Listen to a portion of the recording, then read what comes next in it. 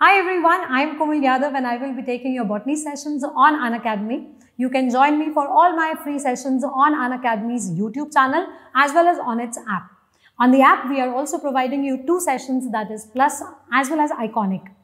Plus sessions में हम ज़्यादा interactive sessions और doubt clearing के साथ आपको पढ़ाते हैं और Iconic में if you feel that you need somebody in this journey of NEET preparation, then you can also go for Iconic, जहाँ पे आपको एक मेंटोर मिलेंगे जो आपके साथ टाइम टेबल प्लानिंग और पूरे एक स्टेप की प्रिपरेशन के लिए साथ होंगे. Right, you can use Komal life code and join me on plus as well as iconic. Now today we are here for a very interesting thing and that is PYQ solving. बेटा ये एक single stop solution है आप सभी बच्चों के लिए जो नीट एस्पिरेंट्स हैं और नीट UG के लिए प्रिपेयर कर रहे हैं. All of you will find various previous year questions being solved year-wise in this digital library. You have to just subscribe to the channel so that you do not miss any session, any update or any PYQ from the previous years. So, let's get started with today's session.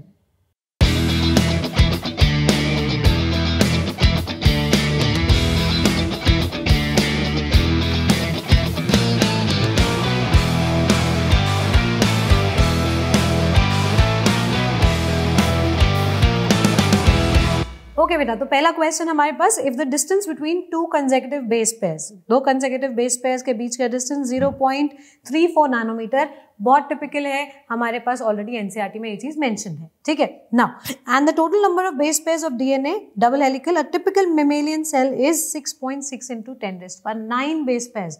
ये exactly human cell की बात कर रहा है. In general typical mammalian cell कौन बात करी? Human cell की बात करी. ठीक है. Now the length of DNA is approximately. Now there are 2 ways to answer this. What you can do is 0.34 into 6.6 into 10⁻⁹ आप ले सकते हो क्योंकि बेस पेयर आपके पास है बेटा. ठीक है. और उनके बीच का डिस्टेंस आपके पास आ गया. This gives you approximately 2.2 metres. दूसरा, अगर आप इतना भी वेस्ट नहीं करना चाहते हो टाइम कि आप इसको मल्टीप्लाई करोगे फिर आंसर लाओगे, so if you want to save that time, it is direct NCERT का line and that is option number 2, 2.2 metres of distance. So the next question that we have, which is the important site for formation of glycoproteins and glycolipids? बेटा जब आप glycoprotein बोलते हो, this process is known as glycosylation, है ना? Glycosylation. That means joining your glucose or any type of sugar with protein. ठीक, ऐसे आ जाता है हमारे पास glycolipid, which is known as glycosylation. ठीक है. कैसे याद रखोगे साइडेशन वाला पॉइंट? साइडेशन के अंदर डी आता है, लिपिड में डी आता है. ठीक है. तो ग्लाइकोलिपिड इज कोई भी शुगर विद लिपिड बाइंडिंग. ये है modification of protein and lipid. Right. Modification का काम जो है वो गोल्जी का होता है. Golgi bodies which is your second option will be the correct option. लेकिन एक प्रीवियस ईयर क्वेश्चन था जिसमें आपके पास ऑप्शन में गोल्जी था ही नहीं, तो ऐसे में आप किसको चूज करोगे? If you do not have Golgi, you will take उसका मिलता जुलता सा answer and that is endoplasmic reticulum, because वो एंडोमेम्ब्रेन सिस्टम का पार्ट है. ठीक है.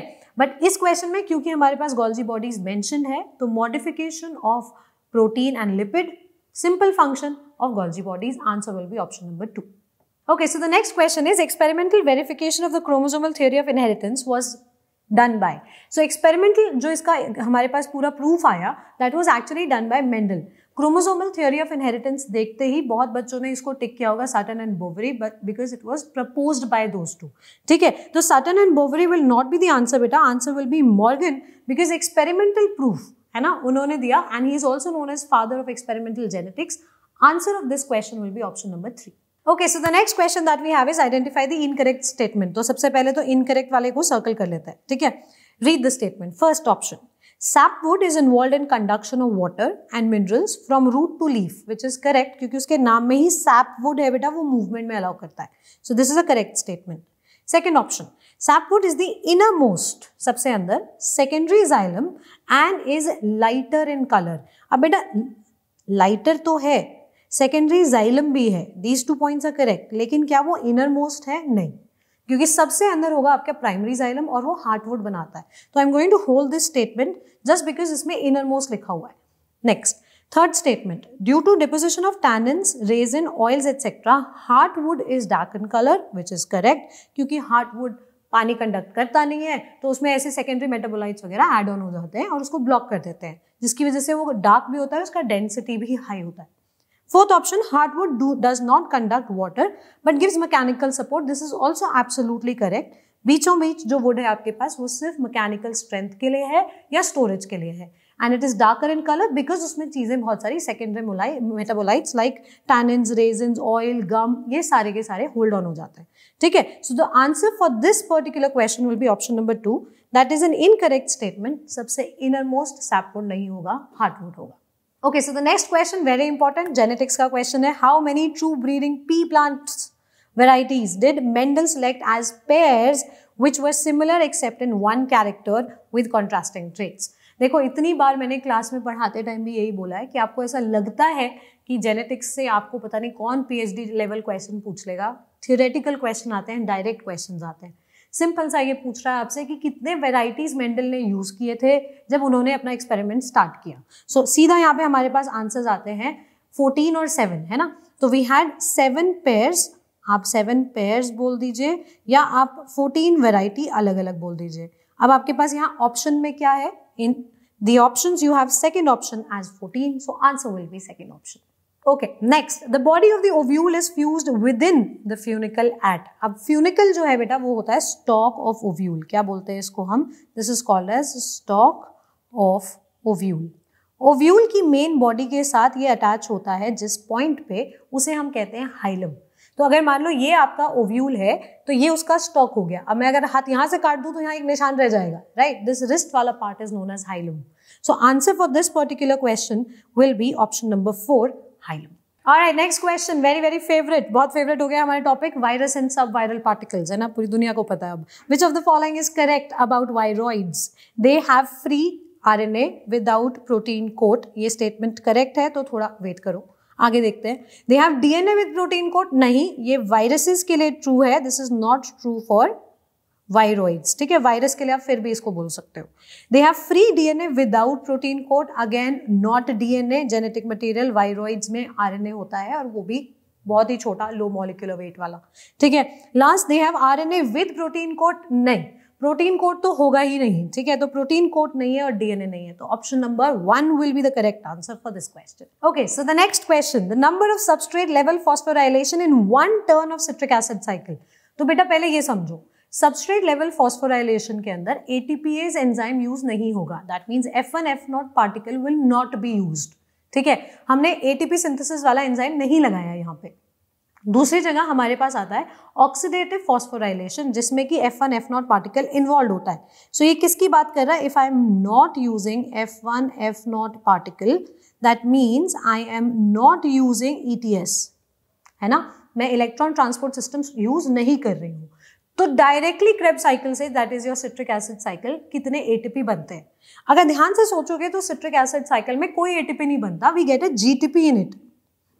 हमें एक जीटीपी मॉलिक्यूल बनता दिखता है which is equivalent to ATP, ठीक है. तो इन 1 citric acid cycle we get 1 ATP या 1 जीटीपी, एंड हेंस इस क्वेश्चन का आंसर हो जाएगा just 1, option number 1. Alright, so the next question is from Mineral Nutrition chapter, बड़ा important topic, that is nitrogen fixation.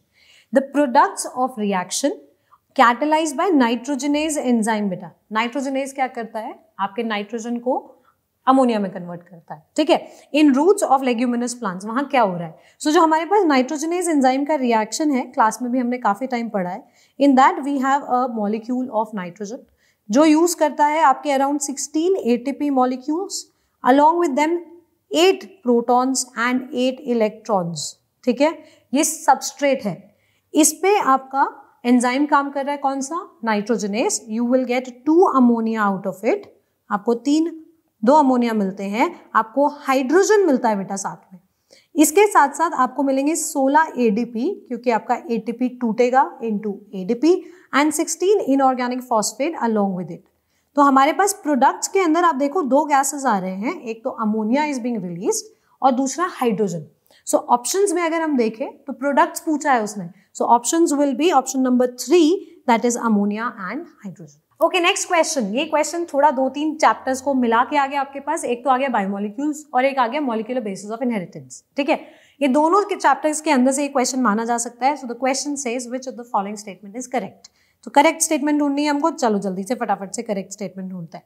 First option, adenine pairs with thymine through one hydrogen bond. Nobody binds with one hydrogen bond. हटा दो इसको. It's too weak.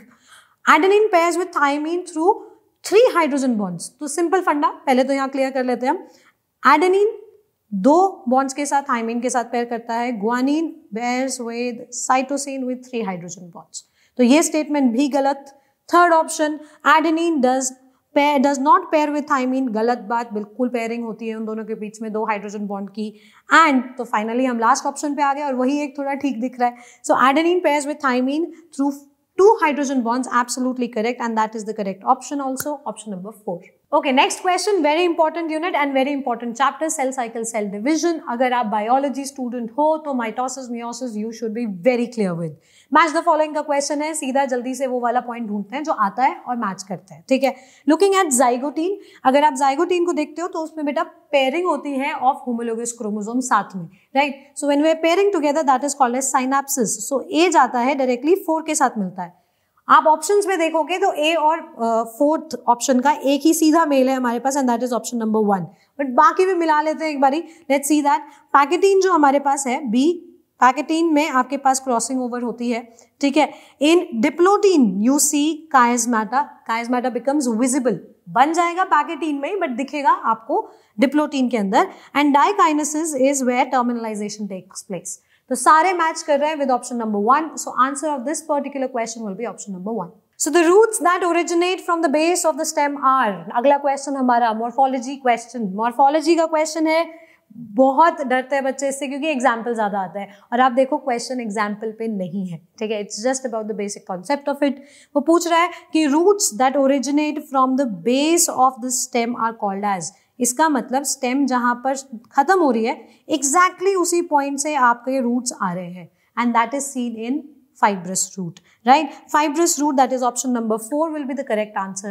बाकी जगह पे जितने भी दिए हैं, primary root directly radical से आती है बेटा, so it is directly from the radical. Prop roots हवा से आ रही हैं. Lateral roots are just originating from zone of maturation. Zone of maturation में मिलेंगी, right? Whereas prop roots are adventitious roots, तो इनकी तो हमें वैसे ही बात नहीं करनी है, ये हवा में है, ठीक. अगर स्टेम के बिल्कुल बेस से आना है रूट को तो that will be option number 4. Okay, next question from mineral nutrition. Again थोड़ा स्कैरी चैप्टर है, काफी चीजें याद करने की है, लेकिन लॉजिकली थोड़ा सोच के देखेंगे, ठीक है. ऐसे पॉइंट्स उठाओ जो बहुत ऑब्वियस है, लाइक फोटोलिसिस ऑफ वाटर कौन करा रहा है, ठीक है. तो let's match the following and find what is the function of which of the following. Zinc बड़ा क्लियर कट हमारा ऑक्सीजन सिंथेसिस में आता है बेटा, बी के साथ 4, तो हमें मिलाना है बी के साथ 4, सीधा ऑप्शन नंबर 2 मिल जाता है मुझे, ठीक. Let's match the other ones as well. ए के साथ 3 आ रहा है, that it is saying that iron helps in synthesis of chlorophyll, which is correct, ठीक है, सही है.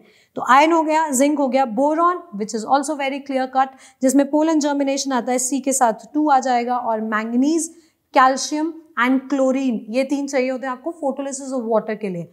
फोटोलिसिस ऑफ वाटर क्या है? लाइट के प्रेजेंस में पानी टूटेगा, ऑक्सीजन रिलीज कर देगा, ठीक है. सो manganese goes with photolysis of water, and the correct answer जो हमें पहले ही ऑप्शन से मिल गया था, option number 2. Next question again morphology, फिर से एग्जाम्पल पे नहीं है बात बेटा, ध्यान देना, ठीक है. अब आप जब इसको देख रहे हो तो क्वेश्चन आपसे पूछ रहा है रे फ्लोरेट्स में ओवरी कैसे होती है, ठीक. रे फ्लोरेट्स क्या है? अगर आप सनफ्लावर देखोगे, आपने सबने नोटिस किया होगा, सनफ्लावर में बिल्कुल बीचों बीच उसके छोटे छोटे ब्लैक कलर के डॉट्स होते हैं, और कॉर्नर्स में बड़े ब्राइटली कलर्ड ऐसे सुंदर से आपके पास फ्लोरेट्स आते हैं, ठीक है. अब पहली बात तो ये, sunflower is not a flower, it's an inflorescence, फूलों का गुच्छा है वो, ठीक. अब उस गुच्छे के अंदर आपके पास जो छोटे बीच में ब्लैक कलर के डॉट दिख रहे थे, वो भी फ्लावर्स हैं. जो बीच में है उनको हम कहते हैं disc florets, they are called as disc florets, right. और जो साइड में है, जो ब्राइटली कलर्ड है, ऑरेंज एंड येलो कलर के, they are called as ray florets. In ray florets हमारे पास आ जाती है एपीगाइनस ओवरी, ठीक है, और you can say epigynous flower which has an inferior ovary. That means सारे के सारे मेरे पास जितने भी वर्ल्स हैं वो आएंगे बेटा ओवरी के ऊपर से. एंड्रोशियम सारा पूरा का पूरा फ्लावर हमारा अबव द ओवरी है, and ovary takes the most inferior position, it is below the all the other whorls. तो option will be option number 4. Okay, so the next question very important from a very very important unit ecology. 4 chapter बहुत important है और इसके साथ साथ एक chemistry में भी है आपका एनवायरमेंटल केमिस्ट्री, बेटा उसको भी पढ़ लेना क्योंकि उधर से क्वेश्चन यहाँ आपके बायो में पूछ लेता है. ठीक है, तो हमारे पास इंपॉर्टेंट क्या आ जाते हैं, dates, protocols and programmes. All of them you will write on a single sheet of paper ताकि आप लास्ट डे अच्छे से रिवाइज कर सको. And look at the question, very straight forward. Montreal Protocol was signed in 1987 for control of ozone depleting substances और सीधा हमारे पास answer है option number 1, that is emission of ozone depleting substances. So the correct answer is option number 1. Alright guys, so here we are ending the session on a very nice note. We have completed 15 questions. फटाफट से like, share and subscribe. Let your friends know about this amazing session and an amazing digital library. इस channel के बारे में सबको बताओ ताकि सबके PYQs अच्छे से सॉल्व हो जाए of physics, chemistry, botany and zoology. Right, so we are here ending the session on a very good note. And मेरी आपसे last request, do not forget to subscribe to some of the paid sessions also of Unacademy, जो कि हम Unacademy के app पर लेते हैं, जिसमें आपके साथ ज़्यादा इंटरैक्टिव सेशन हो सकते हैं, आपके ज़्यादा डाउट क्लियर हम कर सकते हैं. And if you feel that you need somebody to mentor you at each and every step of NEET preparation, please join Iconic subscription as well. दोनों के लिए आपको कोड यूज करना है कोमल live.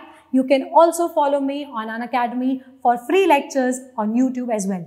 Thank you so much. I will see you in the next session.